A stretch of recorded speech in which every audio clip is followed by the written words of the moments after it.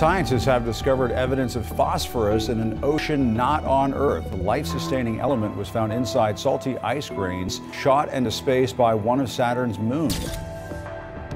A mystery celestial body covered in thick layers of haze is located near the gas giants in our solar system. This body is Titan, a moon that orbits Saturn. Scientists have been fascinated by Titan for many years.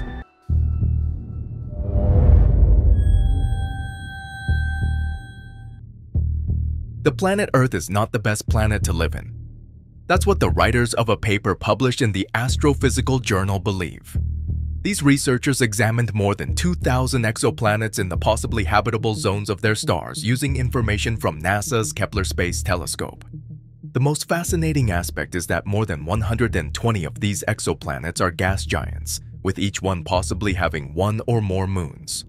Also, it may surprise you to learn that there is the best potential for discovering alien life on these planets. These moons could have liquid water in addition to being shielded from cosmic radiation by gas giants, which can also give them an atmosphere, a magnetic field, and other features that Earth only managed to achieve via enormous effort and chance. Giant exoplanet moons are able to get it at no cost. The catch is that no life has yet been observed despite astronomers' best attempts and observations using the James Webb Telescope. Nevertheless, there are 131 moons orbiting gas giants in our solar system alone. Many scientists think some of these moons may not only be the birthplace of alien life, but also ideal locations for colonization. For a very long time, they thought that all of the solar system's satellites were just flat, lifeless rocks, similar to our moon. However, several of these moons have taken astronomers by surprise.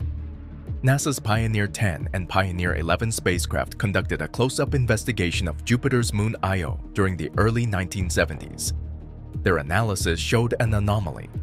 The mass of the small moon was higher than predicted.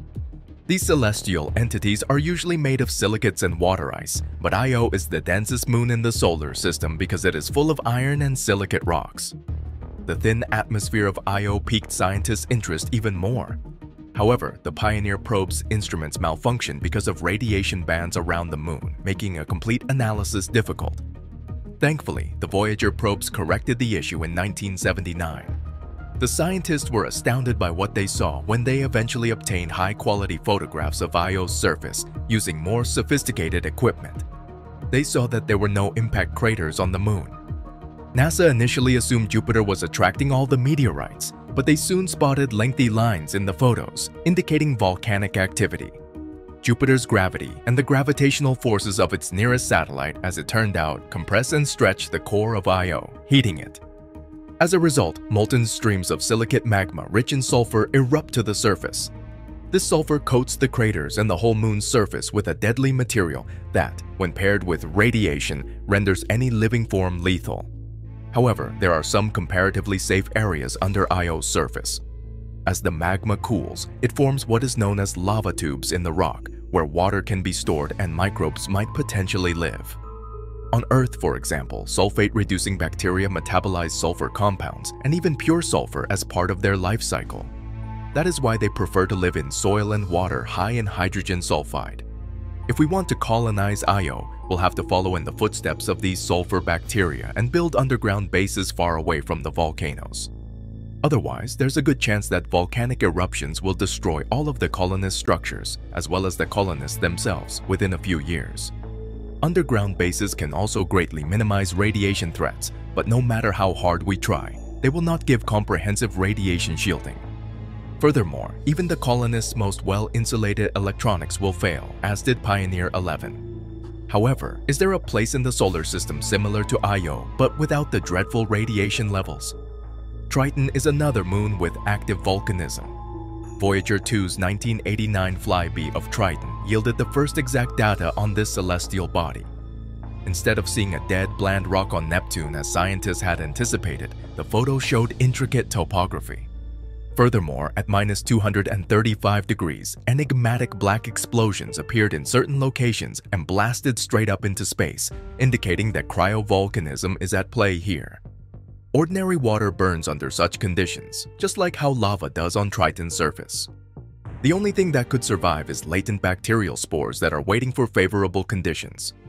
Beyond Io, astrobiologists were captivated by the Voyager mission's explorations of Jupiter's other moons. So they excitedly investigated other moons, looking for unique features and maybe even indications of life.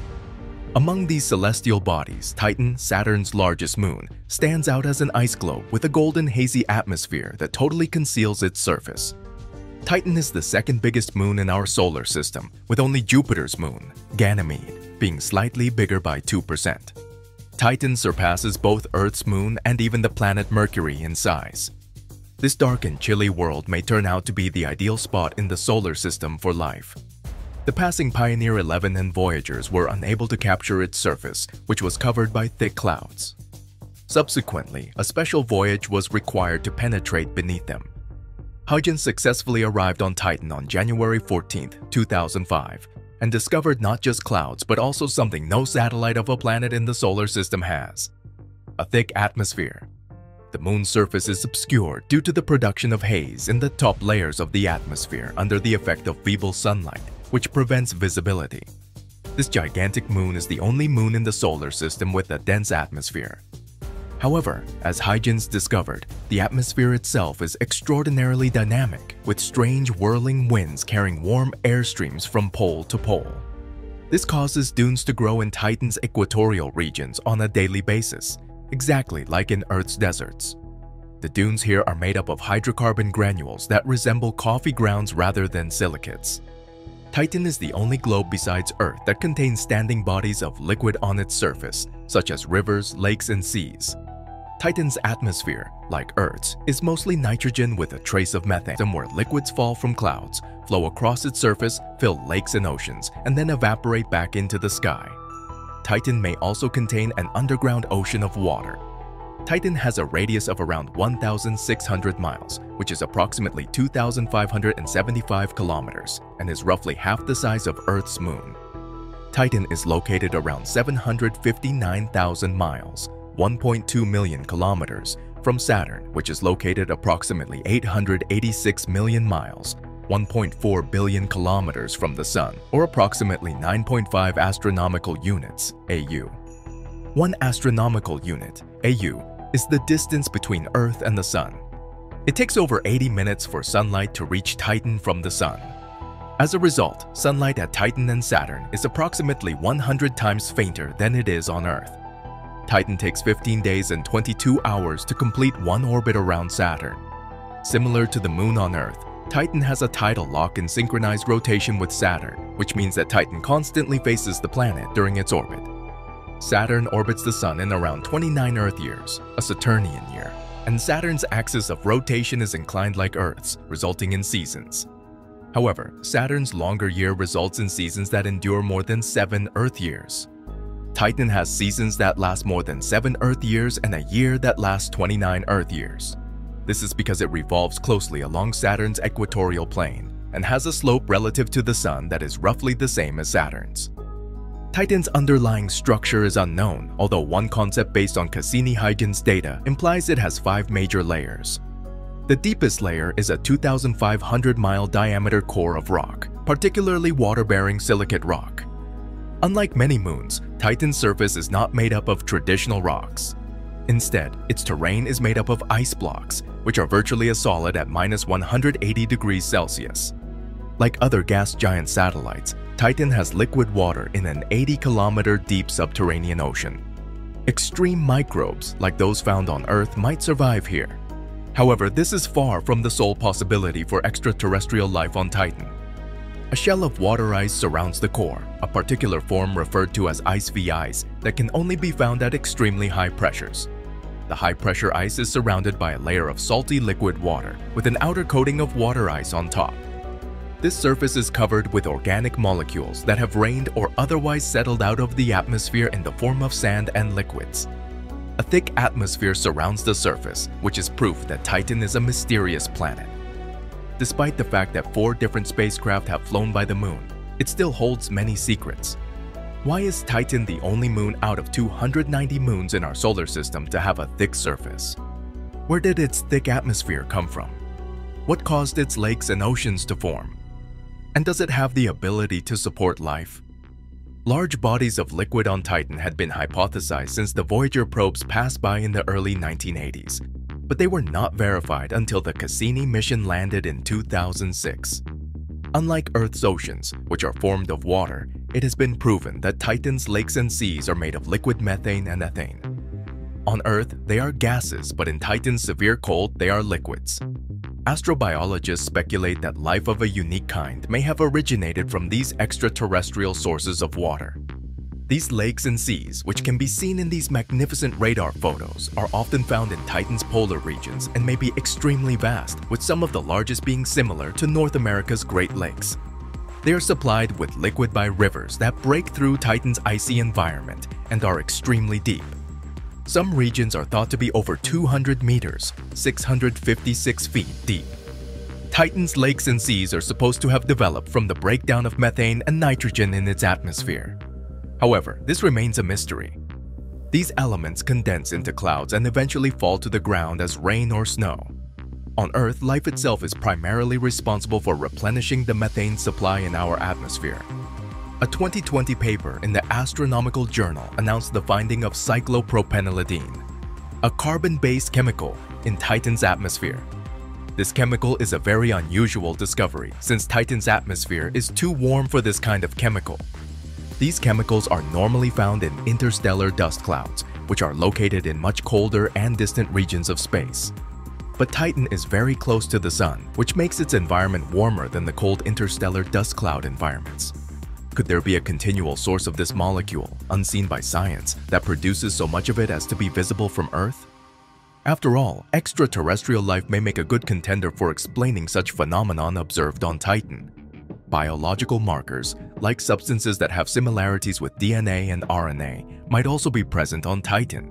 But Titanian life would need to develop a way to replace cellular metabolism with water.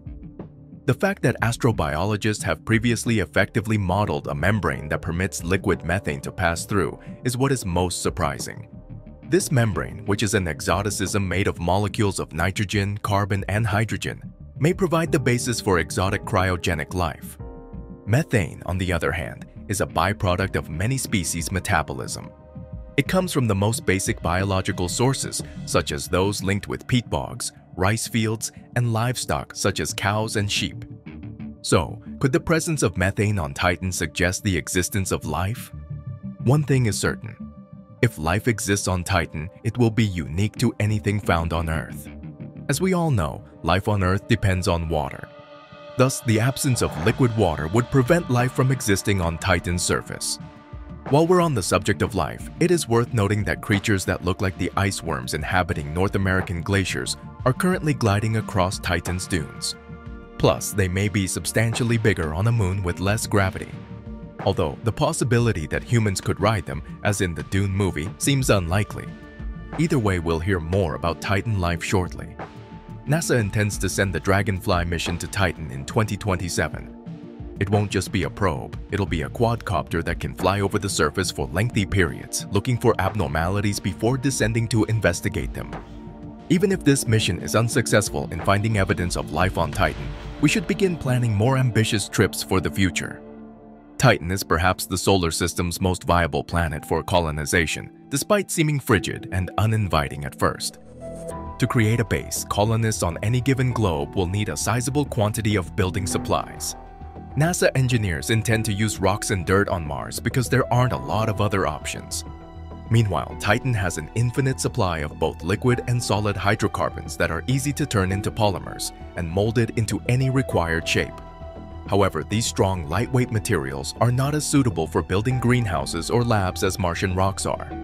Furthermore, extra hydrocarbons may be returned to Earth in the future. The issues of food and water often come up when thinking about long-term living outside Earth. Importing fertilizers and depending on a fragile, closed reproduction cycle would be necessary for cultivating food plants on Mars. However, on Titan, fertilizers like ammonia, methane, and nitrogen are already present in the atmosphere. Their presence would make it possible to grow vegetables in specialized greenhouses and possibly build low-risk, self-sustaining ecosystems. Since water is limited to the polar ice caps on Mars, supplying warmth would be the primary problem and would need long-distance travel.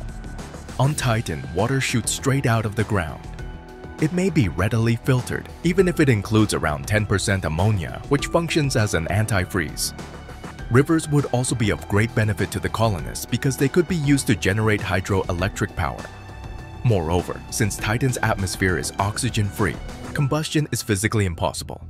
Also, there will be no need to worry about accidental electrical sparks occurring close to masses of liquid fuel. The only source of electricity on Mars would be solar panels, which would require ongoing cleaning after sandstorms while the astronauts are wearing heavy spacesuits. In addition to having an atmosphere that is primarily composed of poisonous carbon dioxide, Mars has very little atmospheric pressure, just 0.59% of Earth's. But since Titan's gravity is 1.5 times higher than Earth's, all you would need to survive would be a suit to shield you from the cold and an oxygen-filled mask that could be filled with enough water from the ocean below the surface. To prevent explosions, the breathing reservoirs must be made incredibly dependable. You could even introduce cyanobacteria with stronger UV lights into Titan's subterranean ocean and wait for them to start producing adequate oxygen. The main differences between these operations and current notions of Martian communities would be the lack of pressure fluctuations and the requirement for radiation protection. All of these activities may be conducted from a base, but stronger insulation is needed not only to keep the colonists comfortable, but also because humans on Titan, with their equipment, will produce a great deal of heat. Without adequate insulation, the base and the colonists would literally melt the hydrocarbon soil and sink into it. Furthermore, flying and swimming are more practical modes of transportation on Titan than driving. NASA is already working on creating a unique hydroplane that will be able to glide across Titan's oceans and hover in its dense nitrogen-methane atmosphere. The most amazing thing, though, is that you can fly on Titan even without the use of specialized machinery. It's the ideal location to realize the age-old human fantasy of ascending to the skies with only a wave of our arms. Any colonist may become a bird with a pair of folding wings because the gravity is just 14% that of Earth. But in terms of accessibility, Mars still beats Titan. Reaching the red planet takes less than a year, while getting into Saturn's orbit would need at least 5 years. But this isn't such a big deal if we want to make sure that we survive as a species in our solar system. Ultimately, Earth and Mars share the same fate. The Earth will no longer be in the habitable zone when the Sun emits 40% more heat in just a billion years. In a few thousand years, the ocean's water will begin to boil and evaporate, and the vapor that builds up in the sky will cause a greenhouse effect that will transform our world into a furious inferno resembling Venus. The Sun is expected to become a red giant in 4 billion years, causing it to expand and swallow nearly all the planets in its vicinity. Mars, a blazing hot rock, will become the nearest planet to the Sun if it lives, just like Mercury does now. Our colony will just vanish if it is present. But after such a catastrophe in the inner solar system, the gas giant's moons will thrive with enormous quantities of warmth and grow much cozier for tens of millions of years. These moons around big planets could be new places for people to live, thriving for a long time while our solar system changes. So, which moon do you think you'd like to own in the future?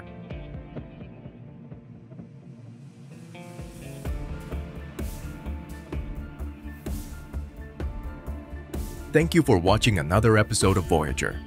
While you are still here, click on the video on your screen to see more mind-blowing videos like this one.